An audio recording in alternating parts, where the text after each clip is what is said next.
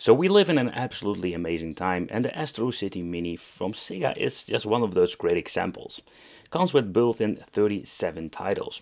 I'm a little late to the party because this thing has been out for quite a long time now, and they're even like announcing different kinds of mini arcades, not even from this brand but also from other ones. I did get this from a second-hand, let's say, seller.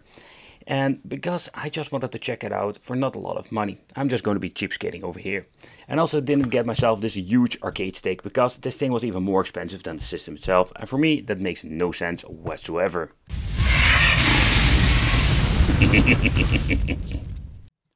I really like what they're doing over there with the control pads and just giving you the option to play actually this thing, not like a mini arcade that is most of the time not really comfortable, but just like an actual game system, because we can plug it in an HDMI connection and just have a lot of fun with friends.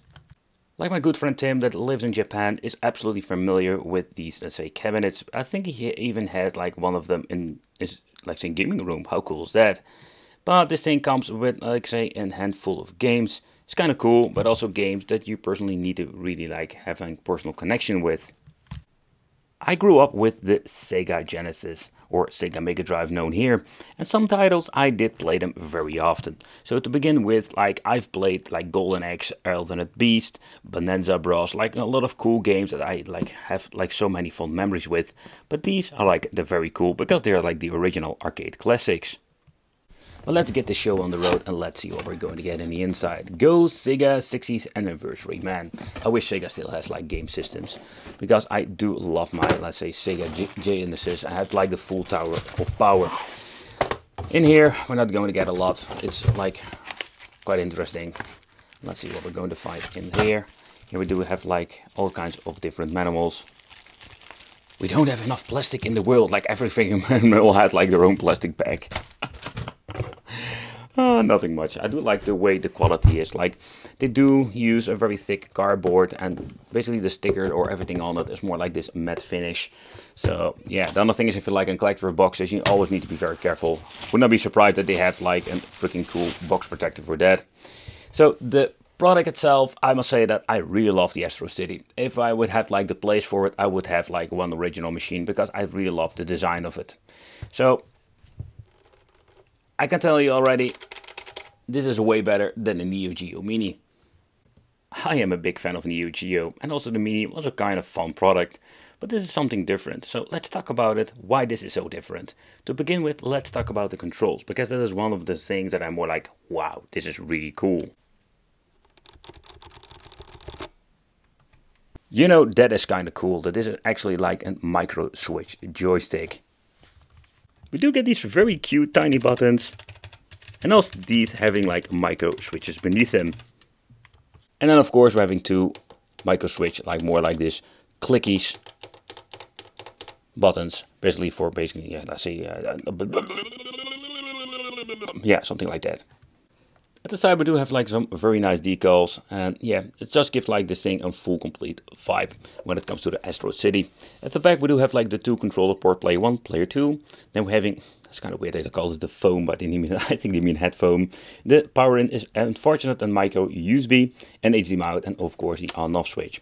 Yeah, but I find a little bit of a fail, especially when you're looking at the device like this sort of price range. The Chinese making all kinds of portable versions. And what I do like about those portable versions, that we actually having like a built-in battery. And that's something also the Neo Geo Mini doesn't have, like, oh, so annoying. And underneath this thing also comes with a serial number, of course. And that's also the model number called ACS1001. Okay, 5 volt 2 amp. That is basically the power supply that we're going to need, because there was no power supply. Also, that one was not included in my box. And quick product specifications. So basically the LCD size, I just want to talk with you about this, is 3.9 inches, so that's not huge. The resolution is 480 by 800. The LCD color depth, that's kind of interesting that they even like saying that, wow, that even like showing that too. HDMI compatibility 720p and 480p. But let's turn on the machine itself. We do have a very glossy display, so it's going to be like a challenge recording it. We do get like this cool Sega logo when putting it up. Another very cool detail is the marquee itself. It also implements a very cool light up marquee, or like light up marquee. It's more like this LED that they basically put in here. The unfortunate thing is, maybe it's me like nitpicking a little bit about it, but you can see like the LEDs are clearly here and there, and it's a little bit dark in the middle.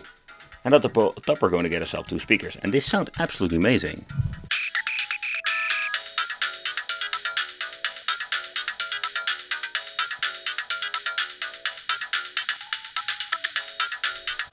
But let's take a close look at the menu itself. And I must say, in combination with the micro switch joystick, this feels absolutely amazing. I really love the layout of the menu itself, and yeah, the way everything looks is very cool. Here we can even like switch between, not the Nintendo Switch, but the tiny screenshots over here. You know, there are like these tiny cool details. Here we're like seeing some more information about when the game was made. Here PCB system 24, it even shows like what kind of PCB it was. Like how freaking cool is that? Like, I love those like tiny details. Pressing the left yellow button, I would almost say select. Here we can change out the brightness, volume. We have even a difference in screen size and everything like that. It's kind of cool having even an analog display and then even having the default. And of course, if you're changing out the aspect ratio, you can even get yourself like a different wallpaper setting. Okay, another cool feature is when you're trying to select the game. Here we're going to get ourselves like a quick overview of the layout, how the game should be played. And then we're gonna also load up and save data here. So, you know, everything like they basically like implemented everything correctly, how it's supposed to be in my opinion. There we go. The select or going in, pressing start. Here we can boot up the game itself and just play.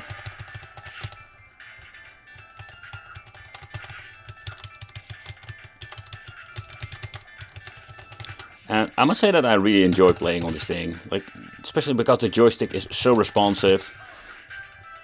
It doesn't feel like a very stiff, let's say, joystick. You do feel like there is a lot of resistance in it, but it doesn't matter, it doesn't spoil the fun.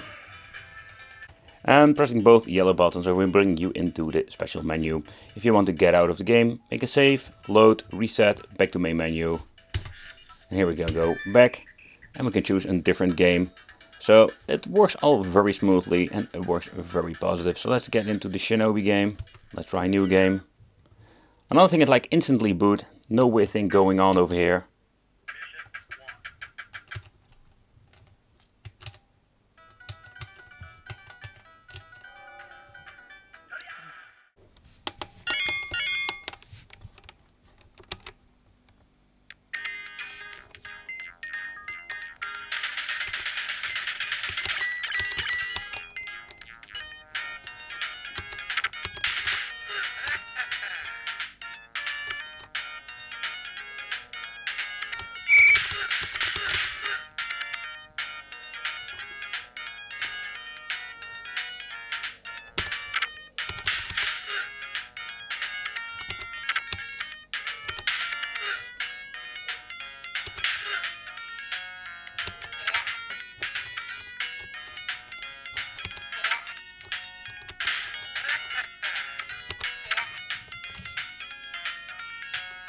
But let's get into the controllers now, because I really wanted to see how that actually plays.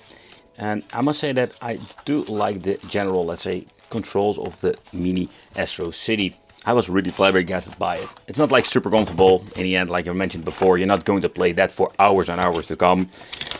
But let's get one of the controllers out of the box and let's see how that will play. Of course, you will lose like this cool joystick. How cool would it be if like the tiny joystick on here. So the overall quality, I do like it, what I'm seeing. I really love the design of this. Like, it feels very comfortable in my hands. Another thing is very interesting, they made a decision to go for the floating D-pad, I love to call it. And it gives it like a completely different way to play. Okay, so the next thing I wanted to do is plug this bad boy in controller port number 1. Let's see which one it is, on the left one over here. Alright, it also comes with a very long cable. And I can tell you already on the screen I'm seeing here that it works plug and play without any problem, so I don't need to do a reset whatsoever. Alright. I must say I personally never played this game before, because that is one of those games I think they didn't release on the Mega Drive, or just completely skipped it. But in the end, like, this is absolutely one of those cool games. Wow, the graphic part on this like game is absolutely epic. Let's lower the volume a little bit. I need to lose my... Alright, there we go. Much better. Oh, I'm always pressing the freaking wrong button. But this game looks so graphical. Amazing. Absolutely. Like, if I played it as a child back in the day, that would be so cool. And by the way, I'm always getting my ass kicked by those guys. I really love the part that he basically like sticks his hand in the sword to grab the guy, you know? That's kind of cool. Yeah, the animation in this is absolutely great. If you're naughty, you're going to get whipped. That go shows it.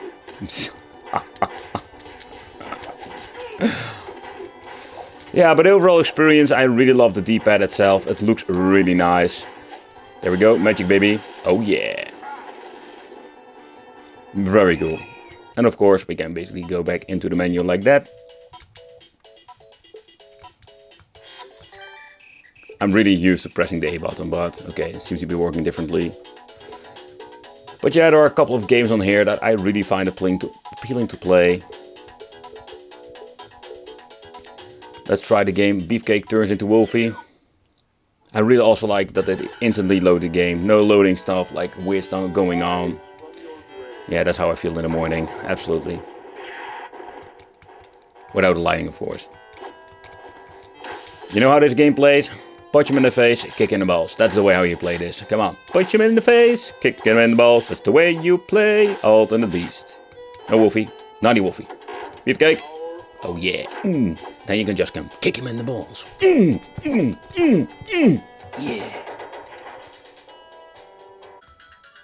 Okay, so where I love the design of the Astro City. The thing is, with the Astro City, it only comes with 37 games built in. And there will be maybe some games that really appeal to you. It will be like not enough in my opinion, and you will get sick of this thing, or you just want to have it just to have it. I really love the joystick quality and the buttons. That really, I think, is one of my favorite ones at the moment. It's even way better than the Neo Geo. Let me know in the comments what you think of this. Thank you for watching. Consider subscribing, and it would be great if you subscribe, hit the little bell, because I'm meaning that we will see you in the next video. Let's go.